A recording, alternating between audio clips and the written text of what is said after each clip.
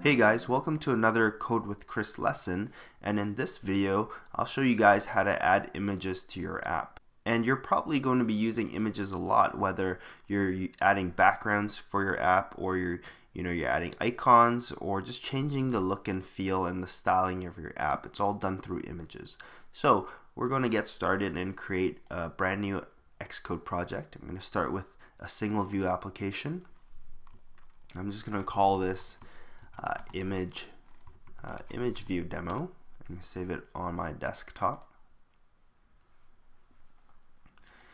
And the first thing we're going to do is we're actually going to go to the storyboard and we're going to add an UIImageView element to our view. And this is the element that's used to add images, basically. Each image view element is a single image.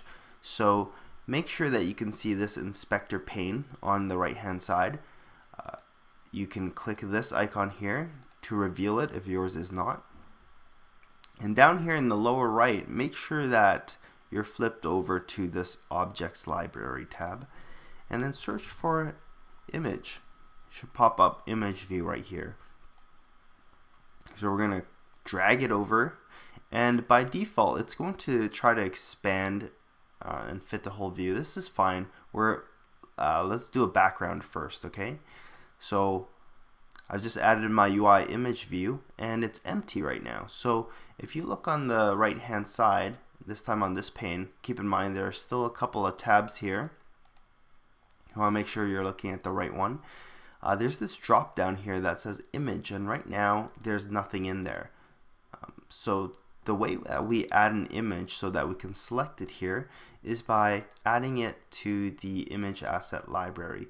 Looking at the file navigator here, we have this library, this asset library here, and if you click it, it's going to reveal this sort of editor view where you've got a list of image sets that you've added to the left. These two are default, the app icon and the launch image, and on the right hand side you have the option to add images. So we're going to right click in this area and say new image set, and if you just press enter right now, or you just single click it there, you can rename it. I'm gonna call this background, okay? And then here there's two different spots where we can add image. So basically, I'm not sure if you guys know, but most of the newer iPhones are Retina display, and I believe it was introduced with the iPhone 4. So anything below iPhone 4, like the 3G or 3GS, was non-Retina. And so basically, when you have an image that you want to add, you want two sizes. One is the original size, which is the 1x, and that's for non-Retina displays, and one which is a higher resolution, double the resolution, essentially double the size of that same image, and you're going to add it in here, and that's used for the Retina phones. So I happen to have an image set right here on my desktop. I'm just going to move this editor out of the way. And for the background, I'm going to add the felt. So this is just a green felt background. And you'll notice that the file names are similar but not quite. So the Retina one has this @2x in the file name, and that just tells the system that it's a Retina version. I'm going to go ahead and drag it into the 2x slot, and for the original one I'm going to drag it here. Okay, and if I go back to the storyboard now and I click the image view and then go into the inspector pane here, now I can see the image set which I've added, and I can select it. So let's go ahead and select it so you can see it there. Now if I run it, I'm going to see this as my background. And if you pull down the simulator that you want to run it on, as you can see, pretty much everything is a Retina display nowadays, at least for iPhone. So I don't even have an option to select a non-Retina iPhone simulator.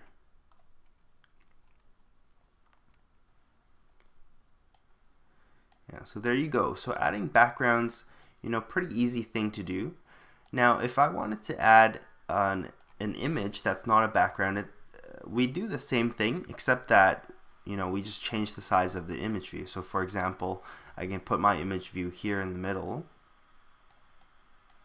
right? And I'm going to go to the image asset library again. I'm going to create a new image set. I'm going to call it dice.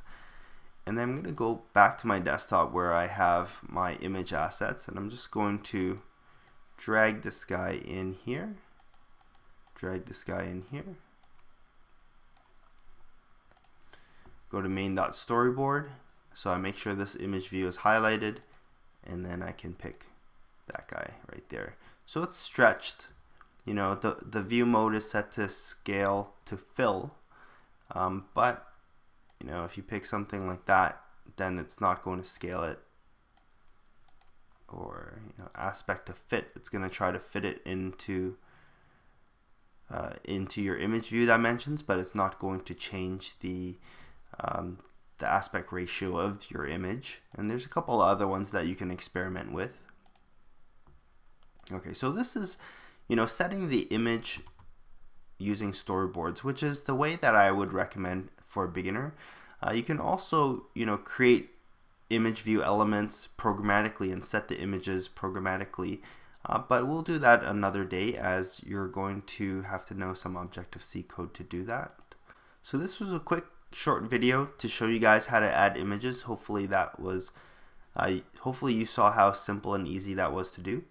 If you learned something new, please help me out. Share this video with your friends and colleagues. I would really appreciate that.